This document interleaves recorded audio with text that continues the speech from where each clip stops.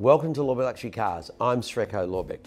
Well, on this Friday's drive, we're coming to you from our Lorbeck Paddock Club Cafe at our showroom in Port Melbourne. We are going to have an interview with a very special guest, part of Australian motorsport royalty and grandson of legendary Sir Jack Brabham, Sam Brabham. Welcome, Sam. Thank you very much for having me. Yeah, thanks for joining us today. Cheers. We met you at the Grand Prix. We had some great time together there. We It was did. a fantastic Grand Prix coming out of COVID, and it was great to connect, and we thank you for coming down here thanks for today. having me. So firstly, why motor racing? Well, it's in the blood, I guess. Well, it's like asking, is the Pope a Catholic? So. Yeah, exactly. No, for me, I grew up around it with my dad and my granddad, and actually on my mum's side, she raced as well when she was younger too. Oh, really? Yeah. And just growing up around it, I went karting with some mates and thought, oh, this is pretty fun, and bugged my dad for a while to finally get me in a go-kart, and the rest is history. And my dad never forced me into racing. It was very much had to be my decision. Well, you could have thought that could have been the case. But... Yeah, I could have been one of those kids in a go-kart from the age of 3 years old, but I wasn't. I just wanted to play football, to be honest with you, or soccer as they call it. And once I got into it, I just loved every moment, and there was no going back. And then I started getting into the history of the sport and obviously what my dad was doing at the time as well, and yes. I just loved it. What's your career highlight so far? There's a few highlights. Certainly my first win in Formula Ford was a massive moment. And when was that? That would have been 2014. Okay. 2014 British Formula Ford at Thruxton, which is obviously a super fast circuit. So to get a first win around a place like that was pretty awesome. I also did the development for Honda on their IndyCar program on the simulator. So there's sort of Formula One style simulators that develop the race car. So I used to work closely with the drivers in America to sort of develop that, which was a really, really cool experience. Yes. And a smattering of other things. We could be here all day, but... Okay, so what did you drive last weekend? I was actually driving a Mercedes-Benz AMG GT4 car at Bathurst of all places. As you do on a weekend. Yeah, exactly. Which was an unbelievable experience. I've never driven Bathurst either. People build it up, it's the mountain, it's all this other stuff. And so that's your first time at Bathurst? Yeah, wow. I've been before, but I've never driven around it properly. Yes. I had the privilege of driving other stuff there, but not in anger, shall we say. In anger, I like that. Yeah, exactly. What's the best race car you've driven so far? The best race car I've driven would be my granddad's 1966 championship winning car, the BT19. Wow. Yeah. Tell us more. Well, so Repco actually built the engine to the car originally, 1965. When the car was made, and then they raced in '66 and obviously won the World Championship and the Constructors Championship as well. Yes. And Repco basically got in contact with me. They now own the car. They've had it for a number of years, since sort of 70s, 80s. Yes, I've seen it once on display. Yeah, it's beautiful. Yeah. And it's one of one. There's no spare parts. There's nothing. Like, they only built one for the year. And Denny Holm, who was racing with Jack in the same year, he actually drove the previous year's car. So there's only one ever made. And it's this one. So I've got to drive it at Bathurst in Sydney, and also the Adelaide 500 a few years ago as well, which, I mean, every time I drive it, it's such a privilege. I almost get emotional when I get in it. I can see that. That would be an honour to be able to drive your granddad's car that he basically built and raced and won the World Championship in. Yeah, absolutely. Amazing. I mean, what they achieved will never be done again, and hasn't been done since. No. So it's a special place in motorsport history, but what they achieved, and they beat the likes of Ferrari and Lotus and all these other massive brands and manufacturers, and little team from Australia, and the Australian engine came in and beat the world, really. Yeah, well, to think it's one man put all that together, and he's an Aussie. That is cool. Really, really special and very, very cool. Okay, so what car would you like to drive most?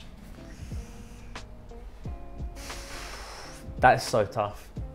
I would love to drive a 250 GTO Ferrari. Oh. Just the history of it. It's I've seen so many of them. Been to Goodwood Revival and seen 10 of them flat out and sideways around a racetrack. Yes. Just the chance to just experience what that would be like would be pretty amazing. Yeah, so I've seen him at Goodwood, and certainly I've heard him go up the hill, and it's pretty amazing. But to be able to drive something and look at the technology at the time, which was the forefront of technology then, if you relate back, which is antiquated today, but to be able to have that sort of car and drive that and see what Enzo Ferrari did there with his team is pretty special and amazing. Absolutely. Is this the dream job? Yeah, I would say so. It comes with obviously a lot of trials and tribulations and ups and downs, as I think anything in life, but the opportunity that I've had to be able to go and do what I do, and the hard work that I've put in, as all of us do, to try and achieve what we want to achieve. The stuff in the background can't go unnoticed, but the reward of winning and performing at the highest level and achieving what I want to do, and obviously driving race cars for me is just the most fun I can have in the world. So the fact that I get a chance to do that is pretty awesome. And all the hard work and energy and effort to get to your dream, people don't see, but the rewards are certainly there. And in life, you can't go wrong doing what you love doing. Absolutely. That's what it's all about. What do you remember most about your granddad, about Sir Jack Brabham? He was a man of very few words, to be honest.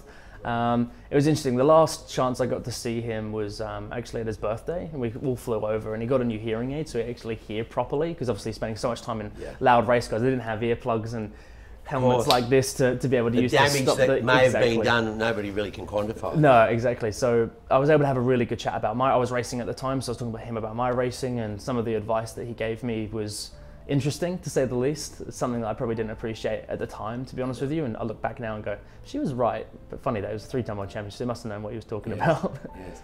Well, I was at his 80th birthday, and it was a fantastic night, and Mark Webber was there, and it was a great interview, and he was talking about winning some of the Grand Prix and winning cases of champagne instead of money, and carrying that champagne with him to UK from France, and giving that champagne away in lieu of staying at homes or at what we call a bed and breakfast, I suppose, and to some of the teams, the mechanics, to pay for them to do the works on the car, and it was paid by champagne. So it was a very interesting night, and of course on that night we were very fortunate. On our table was a steering wheel, which is a replica of the car that he drove, the race car, and he very kindly signed it. So we've got his signature on that steering wheel there in our cafe, and it's a very special. And a lot of people have a coffee here and go and have a look and comment on it and say, who's that? And I'll say, well, that's, by the way, that's our good Australian friend, Sir Jack Brabham. That's so awesome. it was fantastic. That's so cool.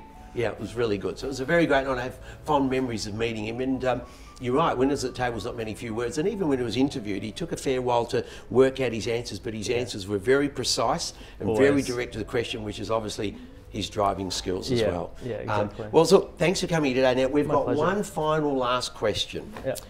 Have you watched our Friday drives on our YouTube channel? Yeah, I have been. And what do you think? I think they're really good. It's interesting. We've been talking amongst the team here, and we were wondering whether you'd like to join our Friday Drive team. We'd love you to participate. We've got some exciting things, especially with the opening of our new Sydney showroom and up-and-coming events. We thought you'd be the perfect person to join us and have a lot of fun. Are you serious? Yeah, we'd love you to join our Lorbeck Friday Drive team. I'd love to. That'd be awesome. Fantastic. All right, we appreciate that. Thank you very much, Sam. Well, in that case, we better get you the gear. Absolutely.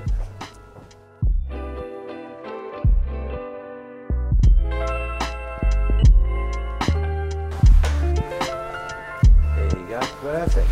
Oh, look at that. Fantastic. Lorbeck Friday Drive. Okay, so now you're part of the Lorbeck Drive team. Yep. The Lorbeck Hot Laps. 10 quick questions we want you to answer. Yep. Holden or Ford? Ford. Lamborghini or Ferrari? Ferrari, of course. Absolutely, we agree. Favourite German car? Mercedes-Benz. Mercedes-Benz, absolutely. Has to be. Best tyre brand? Michelin. Favourite racetrack? Bathurst, now that I've raced it. Now that you've raced it. Well, you've got an achievement over most of us. How do you have your coffee? Piccolo. Okay, we need to know that, so when you're here to have your coffees ready. Android or Apple? Apple. Apple. Fastest top speed? I have no idea, because I'm not looking when I'm going down the end of a straight about to turn into a corner. That's the right answer. Most expensive car driven? I would have to be the BT19, the Brabham. Oh, okay. One of one. One of one, and the family Be priceless. car. Your daily driver? I've got a Ford Fiesta ST, which is why I said Ford or Holden. It was Ford. Okay, and how long have you had that? A year. And do you zip through the traffic like a racing car driver? No, I drive really boring on the roads. And that's always the case. Yeah. Well, thanks a lot for joining us. Hey, before you go, we'll get you to sign our Lorbeck wall. Let's do it. Okay, so come on over here. We'll get you to pick the favourite spot that you like. Yeah, absolutely. To fit in, there you go. Thank you very much. Who have we got here? Got Alan Moffat. Yeah, we Alan Moffat. Weber. Yep. Sir Jackie Stewart up on the top there. Yep. Wow. And Daniel Ricciardo. Danny Rick, number 3. Yep. Amazing. Perfect. And mate, just anywhere there, anywhere that'd be here. Fantastic. There we go. So there you go. On the wall. Our Lorbeck Wall of Fame. is signed by Sam Brabham. Thank you, mate. Thank you Appreciate it. Pleasure. Thank you very much.